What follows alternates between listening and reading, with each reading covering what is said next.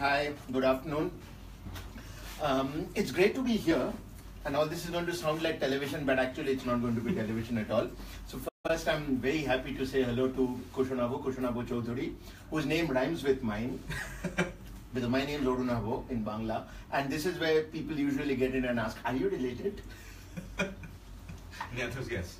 Of course. Of course, yes. Of course. All Bengali intellectuals are related, and we've been told that this is a chat of intellectuals. It's been worrying the hell out of me. But anyway, this is for the book that you can see. I'm sure you can see, but in case you can't, I'm still going to hold it up right here. It's called The Epic City, with the subtitle The World on the Streets of Calcutta, and it's been written by Kushanava here.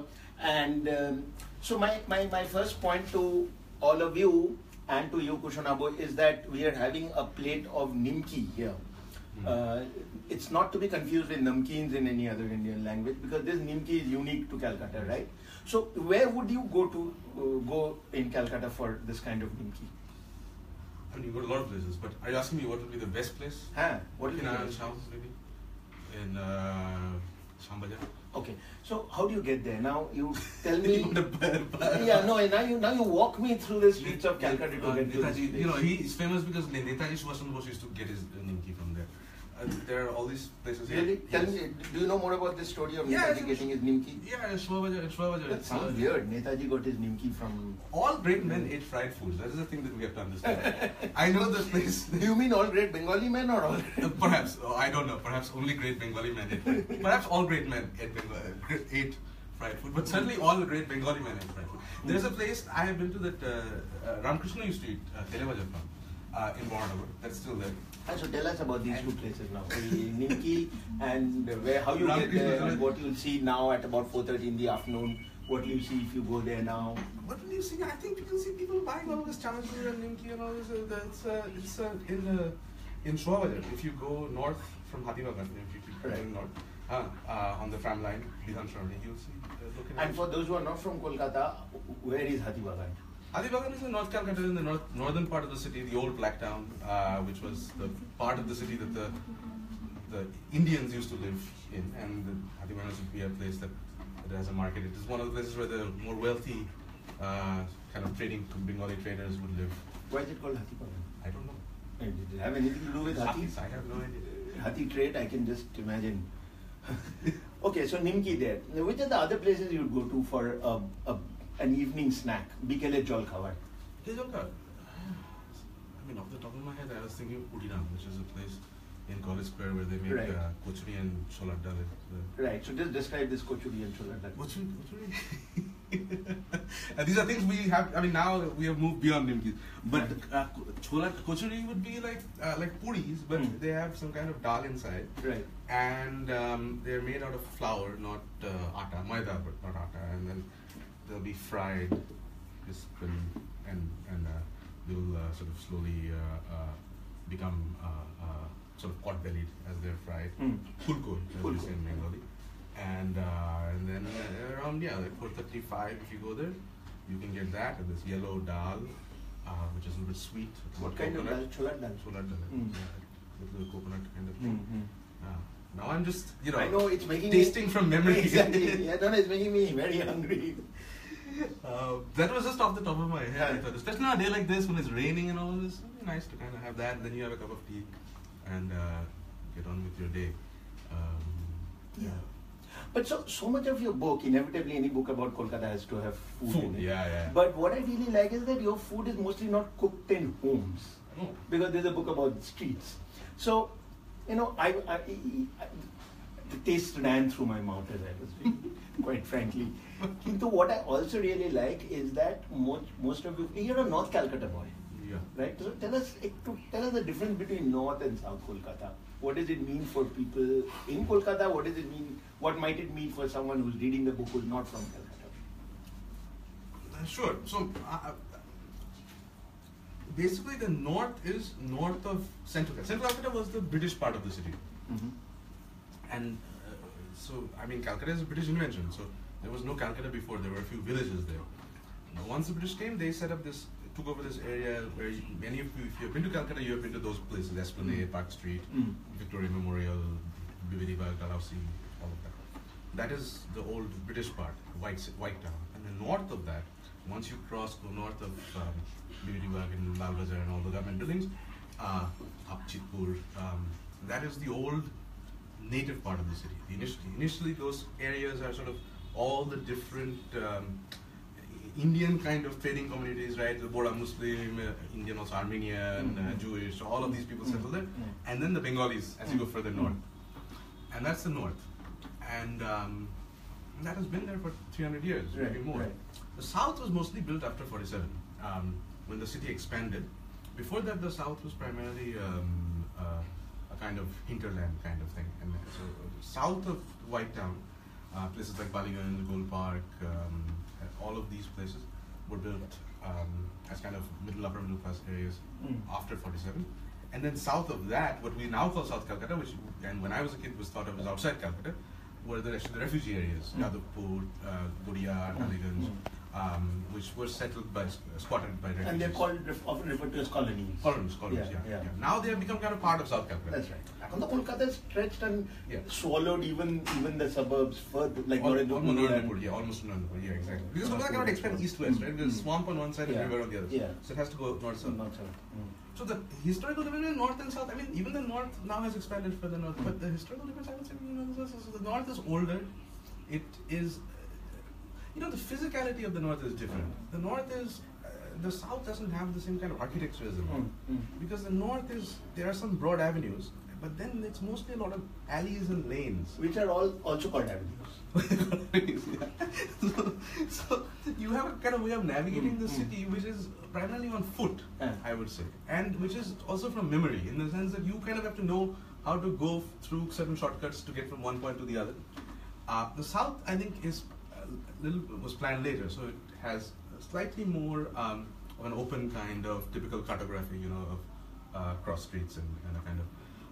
But I say this because I think that the mentality of people in the north is also more labyrinthine as a result of it. People live in these kind of very close, tight worlds that are difficult to penetrate if you're not, even from para to para, like even dialects change in North Calcutta from para to para. You'll go from one para to another para, and you can. When these things are changing now, the whole language is changing. Yeah, sure. But historically, we would make fun of people, the sounds of the Bengali language will shift if you move into across neighborhoods in the north. All the great institutes of Calcutta, which people outside tend to associate Kolkata with, also came up in the north, right? Yeah. I mean, from the football clubs. Yeah, Mohun Bagan Club, Mohun Bagan Club. Which is in this alley in Shamajh. And there's a road named after it. Mohun Bagan Road. Now there's a statue of those 11 guys who beat the British in 1911. Inside that one goalie, you can go and see. Yeah. And Rabindranath, of course. Of course, yeah. All of them. You can walk from Rabindranath's house, to Vivekananda's house, to Vidyasagar's house, to Jagadish Bosa's house. I mean, you were just walking distance. So that whole Bengal Renaissance it's all there. Was all right there. And yet people tend to think of North Kolkata as dingy and down market and so on, right? Yeah. So what does this say about Kolkata? The fact that the premium has shifted to the south and to the eastern suburbs and so on. I think we don't even know who we are, actually. I mean, we know who we are by the experiences. That's the reason I try to write the book in that way, which is to write it basically on experiences. Like not what it's like.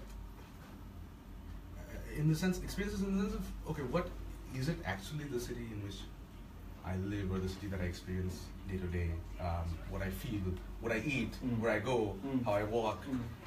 Very simple, basic things of your day-to-day experience, versus some kind of ideology you have of what the city is supposed to be, or what you have read. And I think the reason that people reproduce things that are not true to their experience is because those are the things that they have read, not because those are the things that they experience. It's like there's this movie there's a Godard movie about making a movie about industrial strike. Right. So the first time that these very well-meaning filmmakers have gone into a factory where they're having a strike. and they're interviewing people, and they say, and interviewing all these people, and then you can hear kind of the internal monologue of the people. I think this is how it is. I have this memory of it. Of the people who are giving the interviews, and people who are giving the interviews, all of a sudden when they're asked to be when they are interviewed, they start reproducing what they have heard on TV of other striking workers. Right. And you can hear the internal monologue saying, no, that's not actually what's happening for me. You know, like my story is not that you know I'm starving because I haven't eaten for 3 days because they didn't give me wages and the bosses. My story is something different. It's also important, but I cannot tell that story because I've never heard that story. And the point of that movie is that it's not so simple that you just go and put a camera in somebody's face and you will get reality. Because if that reality has never been shown, then you won't get that reality. You'll just get reproduction of whatever has been shown. So, you know, what I really liked about your book, there's something that stood out for me. One of the things was that it's not a book of interviews and meetings with well-known people. You haven't met politicians, film stars, industrialists, nothing like that. That's great. Secondly, it's mostly outdoors, as the that suggests. You're mostly out on the streets or in buildings, but certainly not in domestic spaces in a big way. Except that very fantastic account of hunting for a flat. That's not exactly there, but I love the doggedness of the broker who keeps it. Even that is outside. Even that is outside. Yeah, exactly. So now, in this context, Kolkata has become quite familiar to a number of people in India now, thanks to a number of Hindi films being set there. I think it started with Kahani. I don't know if it started, but Kahani was one big one.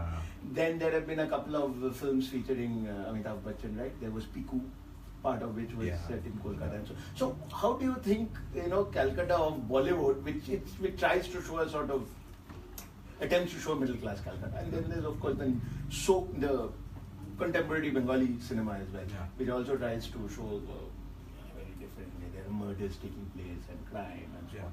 So what's the relationship, you think, between what we see on celluloid of Kolkata and what the city really is? Or from your point of view, what do you think the city is? Yeah, I have seen both of those films, Piku and I think Kahani is a nice film actually. I think Kahani is, I mean, it's actually, I think, a beautiful film about Calcutta. That I think the story is fine. I mean, they put a story because you can't just show footage of Calcutta, but maybe also Vidya Balan is, it's a lot of her strength and all this, those two actors, but they show a kind of, so much of the humor is a kind of, it's a loving humor that only somebody who loves Calcutta can portray, the way we pronounce words in Hindi. And little jokes, there's like a joke about running water. I remember this kid who comes, the hotel, they're running water, is the kid who comes with. Of course, there's a harkback to Satyajit Ray film. So there's a scene. There's a scene in his second film where he says, "Apnader hotel ki running water ache, Benares se." And the and the hotel manager says, "Running water to nahi tha running servant paven." So I think it was a deliberate quote, as it were, sort of hat tip. I didn't know that line. So it's like an homage to. I noticed that you do use, for example, Ray himself when you are trying to talk about the history of Kolkata that you haven't experienced for yourself. Does that work for you, using cinema as a mediator, so to speak? Yeah, cinema, Ray and Ritik got a lot. I think that, and this indoor-outdoor thing I think also is important because I think that, I think my father always used to say that Ray was a filmmaker of drawing rooms and Ritik of the streets. And I think there is some truth to that, which is not to reduce. In Bengal also we have a kind of East Bengal Monmohan thing going on with Ray and Kotak, which is ridiculous. No other society, if you had 2 or 3 only good filmmakers, you wouldn't be pitting them in. I don't think in Japan they are saying Ozu versus Kurosawa or something. I mean, it's ridiculous. I mean, Ray, Kotak, Miyal-sen, they were all fantastic, phenomenal filmmakers, and the people who are making films now are obviously not, they know. But Kolkata is eternally obsessed with these rivalries, na? I don't know when it's Shiraz versus Assamese when it comes to biryani and so on. But I was going to say about Ritik's in particular, Ray's films, I think, I wrote about Shimamoto, which I think, you have translated Shimamoto, but I think that Ray's movie of Shimamoto is actually even better than the novel. It's a phenomenal movie, which happens only in drawing rooms, but it shows the whole city through this. And a bit of the factory. And the factory, a little bit of the factory, but if you get a whole picture of Calcutta without seeing anything. But Ritik's films, I think Ritik's films, there are almost no interior spaces at all. He is a vagabond and always just wandering. I mean, and that I think, that, and I think for Ritik it was also an existential condition that, to be not at home, to never be at home in sort of the modern age. And I think that for him, the city, I think it was not only a loving relationship, it was a very fraught, difficult relationship with the city. But the films that came out of that tension, the Calcutta that they show, I think is very powerful. Yeah. Very So, influential for me. in some ways, your book is kind of a Ritik kind of view, right? I mean, I mean, in the sense, it's about, it's outdoors. It's not about people in their drawing rooms, minus the anguish. yeah. But it's. I mean, there is anguish also in the book. I Yeah, mean, yeah. I think there's a kind of book is, I think Ritik understood. I mean, something that actually, in that sense, I think Ritik understood the history of Bengal much better than anybody else. I think that, and that I think for me, in that sense, Ritik was very useful. That he understood, particularly the centrality of partition for Bengal, not as just something that happened, but as the central sort of fact of existence. I mean, it would be like, to say something that happened would be like saying, to a person who has only one leg, that having, lost one leg is something that happened to you. It's not something that happened to you. Yeah. You are a different kind of person. You are forever changed and hobbled. And very few people understood that. I think very few people have understood that even now. I think, which is why I think we have yet to understand him fully as a filmmaker. Probably the other person, I mean, that I have read from the outside, I mean, is Manto. I think that I mean, it's interesting. I think that Ravi Shankar wrote that book, Manto and Galib. But I think the real thing is with Manto and Ritik, they are like, they both understood what actually happened in this country in the 20th century. So I tried to learn a lot from. I mean, that was very influential for me in understanding what happened to the city, because I was born in '78, right? After all of those things happened, So, and nobody explained. The history books didn't explain. Yeah. Nobody explained how you ended up in the situation that you ended up. Yeah. Yeah. And I feel like those films, in some way, were a clue. The kind of city that I found myself in. Yeah. So, you do these scenes so very well because you don't just do impressionistic vignettes. You actually take a scene in which you are present and you take it from beginning to end, and you bring out the people who are there. For example, I'm thinking of the one that I was perhaps most moved by was the scene of the Budh Bikil. Which I'm assuming is a sort of takeoff of the Budh Shonda. Which is the high. It's very interesting because Budh Shonda was the highbrow officially established. Is it still there? I don't think they were all mostly dead and gone. So that was the official adda of the well-established writers and poets in the evening. So of course the people who had not made it there decided to preempt them by meeting every Wednesday afternoon in this little room in College Street. And you've got this fantastic account of this one poet who's still so moved despite everything by women he sees that he's compelled to write poetry about them. And I was thinking, in a sense, sometimes you think that are these people even in the real world? Is this the same world that we live in? Yeah. And then the next question is, maybe that is the real world, and maybe we are the ones who are in this post-liberalization economic bubble, chasing other things. Maybe this is not it. Who is in this world? I mean, I feel like I have a kind of ideological thing. Like, I mean, who in Calcutta is living in a post-liberalization economic bubble? I mean, literally, almost no one. Nobody. I mean, I think I come from a very big family. So my father was one of 13, my mother is one of 7, right? So as a scientist, they're both scientists. Both your parents were scientists, but they come big families. Most of them are in Calcutta. So all my cousins and all of them are in Calcutta, right? When we get together, I mean, I see, okay, so people have bought cars and they have nicer clothes and some job in some of them will have a job in an MNC or whatever. But you scratch the surface and you sort of talk to them and you see what the jokes they make and the things that they enjoy and the stories they'll tell you about what happened. I mean, they're not people who are living in a post-liberalization world. They are people who are a product of the streets of the city. They are. We have not changed, and if we change, then we will. I mean, who knows what horror will happen? Because it's still a city where you can be a bad poet and be respected for doing that. It is an honorable profession. I knew so many guys when I was, 22, 23, sometimes my friends still are, who the only thing that they did was basically they would do some tuitions and then they would go to National Library and read and write. For years they were doing this. This was a normal way to be a 20-something person in the city of Calcutta. And it was socially accepted. Of course, their families probably wanted them to get married, have a job, and all this.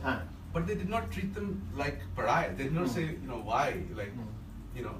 That space. One of the things I find the fundamentalism of this kind of, this ideology that we are now in some new country, in some new age, is that I don't find such people in Delhi.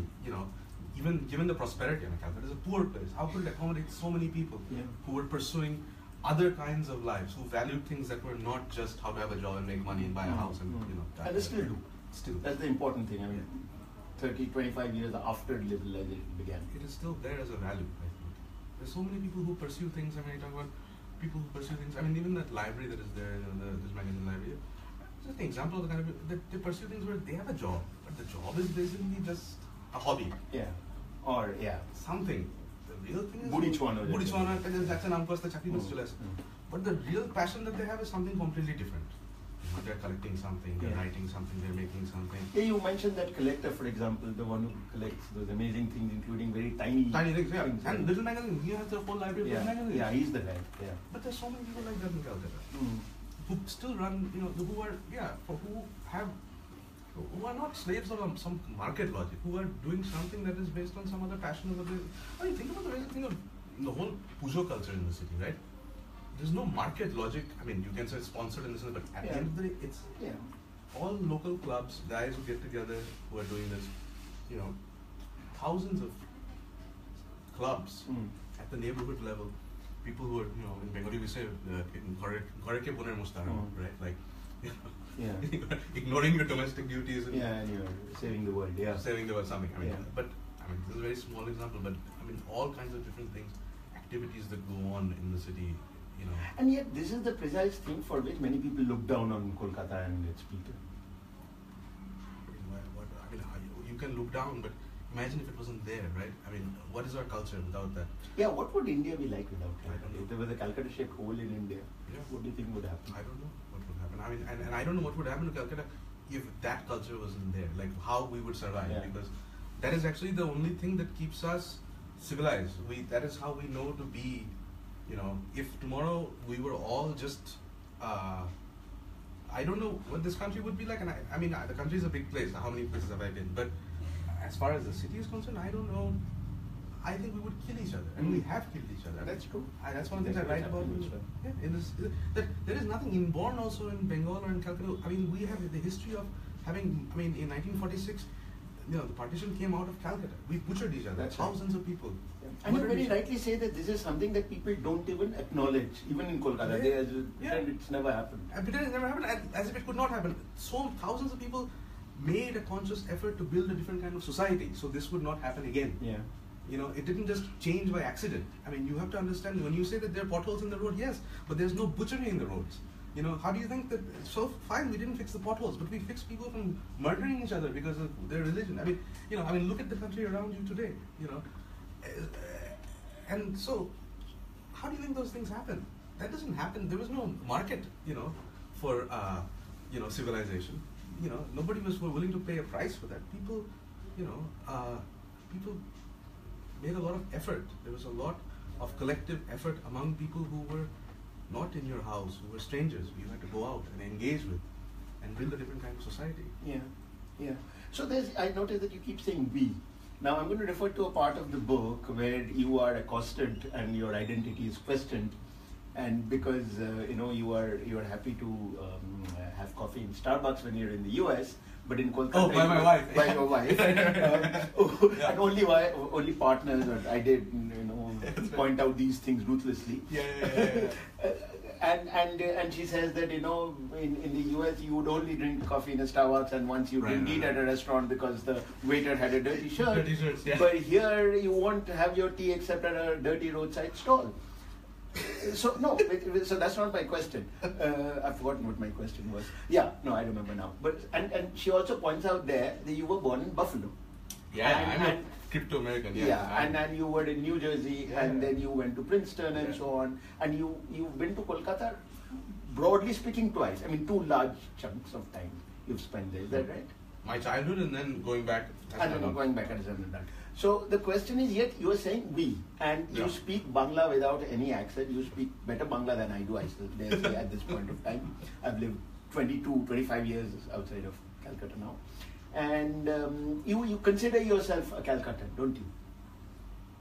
Yeah, I mean, I'm also an American, but I also consider myself a Calcutta. Yeah, sure. You can be more than one thing. More than one thing, absolutely. In spite of. Yeah, but do you think that you consider yourself a Calcuttan, and in such a good way and a positive way, and dare I say what others would call a slightly romantic way, although I don't subscribe to that word, because you don't live there? No, it's a very good question. Because I did not live there, I think there are a lot of things that I'm very aware of, because I could have chosen not to live there. I mean, I read about this in the book also, that I think in a large part, at least at a conscious level, at a subconscious level, what do we choose? Who knows? I mean, we don't choose anything, life chooses us. But at a conscious level, clearly, I could have lived a very different kind of life in the US and whatever, without a doubt. Yeah. And you must have been, as you keep saying, people ask, why did you come back? Yeah, and for a long time I had no answers. It was much. And the first person you stayed with thought you went back to seek a bride. Yes, right. Why else would you go back to Calcutta? For what reason? So I think that I'm very aware of it, because I was there, then I left, and then I kept coming back. And so for me, there is a much more conscious relationship to the city. I chose to have a relationship, or maybe the city chose that I have a relationship. I mean, one of the things I read about, it's a very strange thing to say, but I used to keep after I left Calcutta, I used to keep going back every summer. I was in graduate school, and I used to keep going back every summer and hang around. I had no reason actually, no project or something. Yeah. Just going back and not really clear why. And I think, there was this kind of pull, and everywhere I went, whenever I go to lots of places, and I would just, and this is something that happens to people in Calcutta a lot, that it kind of follows you. I would see Calcutta everywhere. It was like a ghost. What does that mean? See Calcutta everywhere? I mean, like, I'd gone to the West Indies for the Cricket World Cup. My cousins from the US gone to the West Indies. So in this place called Grenada, I remember, we got on a minibus.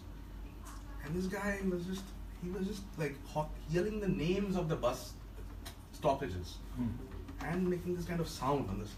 And it just made me so happy. Yeah. I mean, the stupidest thing in the world. Like, why did that? Because it reminded me of being in a minibus in Calcutta. The way they shout the names and the way they will hit the side of the bus. Sitting in Grenada, being followed by the ghost of Calcutta. I mean, this kind of thing has happened to me so many times. And it's not just me. This happens to me. I meet people in Delhi who are not even Bengali, but grew up in Calcutta, who will echo these kinds of things. And sometimes just go out of their way to speak Bengali to me, just so that they can feel like they're in Calcutta for 5 minutes, right? Now, why I say this is so. I made a choice. Now, saying that also, I also made a choice not to live there for the rest of my life, because in some way it is also an unlivable city. It is not an unlivable city. People living there, but it was a very difficult place in other ways for me to live. For the rest of my life, that the kind of life maybe that I would have wanted, I wouldn't be able to have, and that's a lot of the tension in the book, in the city. So it is this kind of a, it's, I mean, I think that is constantly there. I mean, I think the one thing though is that the sensibility that I have, the way I am in the world, is very much a function of, it's a function of a lot of things, but one is very much of having lived in a formative point in my life in that city. So the way I engage with people, things, you asked me about caravans. But one of the things I like about caravan is the neighborhood the caravan is in. It reminds me of Calcutta, this old Delhi kind of like Dalhousie Office Park kind of neighborhood. And I can go downstairs and have a cup of tea on the street, and then, I can have a chat with my, my friends and colleagues in the newspaper, and we can have a kind of very dysfunctional, not very unproductive way of working, which is based much more on friendship and kind of adda which of course is very productive, but it's not along the conventional dimensions of not linear. industrial productivity. Industrial productivity, Yeah. of course, but now why is that? Because that's a sensibility that I have, that I have inside me. So, and I think that will, no matter where I go, that will probably stay because it's a formative experience. And so. And yet someone else in almost identical circumstances as you might be very glad to have escaped Calcutta. Of course, yeah. Most people would probably fall into that category. Yeah, at the time when we left also, my parents left in 1990, what was in Calcutta? Even when I came back, in 2001. Even 1990, I dare say the gap between Calcutta and the rest of India at least was not as wide in many respects as it is now, but not the gap, as you said, may not necessarily be for the better in every respect. I think for a lot of ways, the gap may not. What kind of a life do you have? What kind of, it's. And we all have to think about what we are doing. What kind of life we're trying to. What is it we want? Yeah. What kind of life is it? I think in Calcutta, if you have a job and a salary that enables you to live in a respectable way, the quality of life, and there's people like that I know. Quality of life in Calcutta is much better than it is in most of the advanced metros because you have friends, you have a kind of lifestyle. So you're saying even for the upper middle class, it might actually be better? I think it is. There are people now I know, I've met people in Delhi who have jobs that are not 9 to 5, creative people, whatever. Some of them who live in Calcutta because it's cheaper, Yeah. And they have some kind of a setup, they have some family there, and their friends are there, and they can have much better quality of life day to day, and then they can come to Delhi or Bombay when they need to do work and go back. Go in whatever, photography. So now you've written your book, Yeah. The book is out, you've probably got some first reactions to it. There have been some reviews. I saw a great review in FT. One or two reviews are It's coming up now, Yeah, it's only this coming out. You'll get reviews in India. And of course, because almost every other book reviewer or journalist in Delhi, at least, is from Calcutta, you'll get a whole bunch of. This is one book that will get a whole lot of attention. Sorry, are there some questions? Yes, could you tell me what they are? Because I'm not able to get it on my phone. So, yes. Jasmine Shima asks, why did you decide to come back to Kolkata after spending so much time in the States?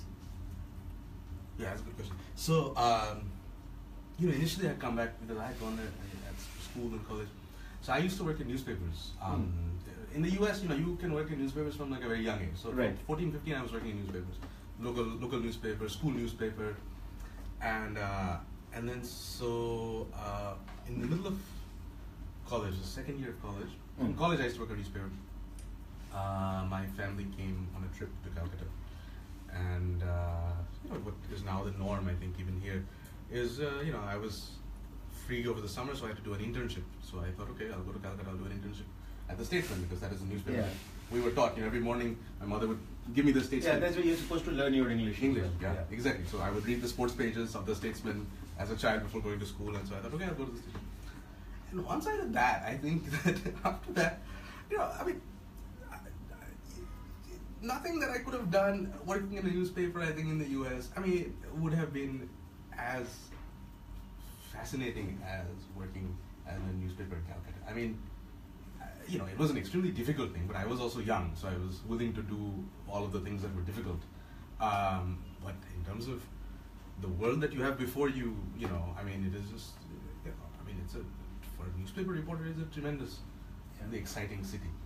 So then I came back, I took a job, after graduation, and then I worked there. So from the account you gave of working at the Statesman with Mike Flannery, and the time you spent at Chota Bristol and so on, it reminded me a strange way of Augusto Shen with his first job in the bureaucracy. Which was so little about work and so much about it. That's a great book also. Yeah, isn't it? Yeah. Okay, there's some more questions. Sneha Khonde is asking, was the title of the book inspired by anything in particular? The Epic City? No, we didn't have a title for a long time, and then it just kind of came together. There's a chapter in the book about Pujo, which is called the Epic City. Yes. And so just thought we'd use that. Yeah. Okay. Question from Medha Bosch. Why do people only think of Kolkata when we talk of Bengal? Yeah, that's a good question. I think that's actually a very good question. We shouldn't. I mean, even I am guilty of this. I mean, how much of Bengal do I know? I mean, very little. My entire upbringing is in Kolkata. I come from my father's side. We come from a Bengal family, so we have no rural roots in West Bengal. You want to explain Bengal and Goti? Some people might not know. People originally from East Bengal, Hindus from East Bengal who came after partition to West Bengal. Most of them settled in Calcutta and the surrounding kind of suburban areas within 20 kilometers, 30 kilometers. And by the way, you do know that in the context of football, they were often referred to as Germans. Germans, yeah, because they were so tough. Yeah. East Bengal was so tough. Of course, when I was a kid, already East Bengal had Nigerian players. Whom did you support? I support Mohan Bagan. Actually, my father supports Mohan Bagan. Very interesting. You're a traitor. Yeah. No, my mother is Ghoti, first of all. But my father... Which makes you what they call a Bati. Bati, yeah, I'm a mix. Yeah. But my father, there are 7 brothers. And the sixth and seventh, my father's sixth and seventh brothers who were born in Calcutta after partition, they are Mohan Bagan supporters. Out of sheer disgust with the other the other 5 are all East Bengal. So my uncle used to watch, he was the one who I used to watch football with, as a kid. And he would say, why are someone East Bengal? And he would have to say, and I said, my father is Mohan Bagan, I'm Mohan Bagan. And so, but now of course I watch this stuff and it's like, it's unwatchable. Yeah, but I don't have a connection to the rest of Bengal. I mean, my mother's family also has lived in Calcutta for 100 years or so. So I don't have a village, and Desher Badi. Desher Badi kichu nahi. The gram bolta amar kono সম্পর্ক নেই আমার। Yeah. So that's one big point, that so many of people came over from what is now Bangladesh, that there was no concept of a Desher Badi for them anymore. And even the Calcutta people, even on the Ghoti side, I don't have. Their memories only are of Kolkata. We're urban people, basically. Yeah, urban people. Yeah. Okay. Question from Nitin Valecha. 2 questions. First, does Kolkata still retain its old world charm? Old world charm. I think it retains a lot of charm. Okay. And his second question is, isn't Kolkata becoming a hotbed of political turmoil and extremism of late? Yeah, it is. That's true. I mean, the Kolkata that I write about is a pre 2011 Kolkata, and sometimes when I go to the city now, I feel like the city has changed in ways that I was born in that Kolkata. I mean, I was born after the coming of Left Front, and the book I wrote is before the end of Left Front. Yeah. So in some ways, my Kolkata is Left Front Kolkata. Yeah.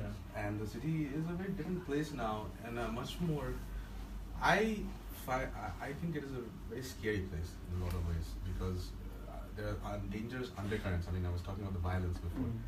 There are always dangerous undercurrents that are there in a city where there is so much poverty, where there is so much struggle. Even for middle class people, there's so much struggle on a day-to-day basis and frustration. And if certain things that are there, if they don't exist, certain ways that we have of being civilized, the things that I was talking about, which nobody ever writes about or talks about and people laugh at and things. But if those things, those local level kinds of ways of how people relate to each other, how people are socialized at the neighborhood level, growing up in a para, the poetry competitions and Rabindra Sangeet competitions and the pujo and the this and all the little things, if those things slowly fall apart, then there is really nothing to keep that society from people from just going all out and doing violence. I mean, and we are going in that. I mean, I don't know if we are going in that direction. I see a lot of undercurrents right now happening in Kolkata, and in Bengal there's a lot of violence that's been happening in the last 3 or 4 years. And I see, looking at it from the long view of history, is a very dangerous kind of trend. Yeah, I understand.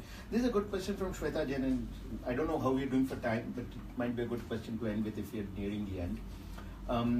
She says a lot of people talk of Calcutta with a view to the past or with nostalgia. What is the future of Calcutta? I mean, what's the future? I think the future is the future of any city. I mean, I think that Kolkata in some ways is very well poised because the destruction that is sort of ongoing in many of the other cities in the name of development right now has been more limited in Calcutta. So when this phase ends, it's like, it's like that phase of Nehruvian development when they were building dams everywhere. At that time they thought they were being very, modern and progressive, and then now we realize what a disaster it was. Yeah. And the places that didn't happen, they were spared. And we're in a similar kind of phase right now, of a kind of blindness towards the kind of, self-harm that we are doing. Kolkata, I think, has been lucky that that kind of self-harm has been quite limited. On the other hand, of course, people need to have jobs, they need to have, decent ways of living. And, if we can have a little more of that, then I think Kolkata has at a foundational level, we have, a lot of great things. It is still a great city. It is a great city in the sense that it is a city. It is a place that people. Yeah. Despite its relative lack of history, compared to say a Delhi, for example. Yeah. City. It's a city. People come from Calcutta. Yeah. They know. Even a guy who is just, doesn't matter who, they know. They belong to a kind of urban civilization kind of thing. Civilization. There's a weight of that city behind every individual. Right? Yeah. Even the most base, uneducated, they are part of that culture, and you can't just wipe that out, and that is an enormous kind of asset. I remember in the book, I don't know if it came in the book, but there was one guy who had talked to who had been an Naxalite, and then he had been, then the Naxalite movement ended. He was, he was one of the people who went on with his life, got a job as a clerk in writer's building, raised a family, etc. And he said, one day you never know what the future holds, because Tagore didn't come out of nothing. Tagore came out of 3 generations, and then a Tagore was produced, and then 12 children before him. 12 children before him, 13. Yeah. So all of these things today that failed, and all of these things that you think that this society is finished, but maybe these are the stages you need to go through. The next thing, the foundation is there. So that's interesting. Would you say, I know there is a wild statement, but in some sense it seems to me that Calcutta is probably still the only city where people still dream of a revolution rather than evolution. Gradually improving things and so on. I think not even rapidly, but not. It's not on that same trajectory. They still think that something is going to explode, something big is going to happen. Yeah, I think that thinking is also wrong. I think, I don't agree with that. That's not going to happen. Yeah. Well, I just don't think, I think that that's not how things happen. I don't know. I think that thinking is a little bit also wrong-headed. Like, this kind of romanticization that there will be a revolutionary. I think that the things that have happened actually are revolutionary. The thing that, the city that, if you think about, sometimes I say, if you think about the fact that after partition, the city grew in 5 years as much as it was supposed to grow in 50 years. Yeah. Now imagine if that happened to London or New York. Exactly. How would they? No other city in the world possibly has faced this kind of nobody's faced it. Nobody. Situation. And how would they face it? Today they talk about a refugee crisis with a few boatloads of people. How would you face if you had suddenly 5 million people in the Calcutta metropolitan area suddenly showing up in 5 years? Overnight. How would you deal with it? Now, the city through a complicated, long process figured out a way, and today you cannot tell the difference between those people who came. That's right. The assimilation was complete. So the thing is that that's how change happens, and we have, if we just pay attention to the world that we live in and what has actually happened, as opposed to some nonsense that somebody's put in our head, then we will see that is actually how we came to be the people that we are. I think that is how change will continue to happen. Yeah. Okay, one question from Pradipta Shortcut. I think it's Pradipta, not Pradipto. Yeah. You mentioned that several people choose to live in Calcutta even if work is elsewhere, provided their work allows for that flexibility. But that begs the question of whether a return to Calcutta is essential for living that relatively better quality of life. Since work isn't all that easy to come by in Calcutta. What are your thoughts on this? Sorry, if return to Calcutta? Yeah, is essential, but that begs the question whether a return to Calcutta is essential for living that relatively better quality of life that you're referring to in Calcutta, because work isn't very easy to come by. No, I don't know. Even just anecdotally, I was saying those people who are either able to work outside Calcutta, or even actually, I have a lot of my friends and relatives, cousins, who work outside Calcutta. Hyderabad, Bangalore, Bombay, Delhi. Once they got an opportunity, they move back. Even with taking a little bit of a salary cut, they could transfer in their same company to a Calcutta office. Once that thing opened up in the after maybe last 10 years or so, many of them chose to come back to Calcutta if that opportunity was there. But that's not there for everybody, and people still need to have more jobs. And I agree with that. So now, what about you? Are you done with Calcutta? Because you've written your book, and now you are in another part of the country working on another book. Yeah. So, what's your future with Calcutta going to be like? I will still always go there. There are so many things.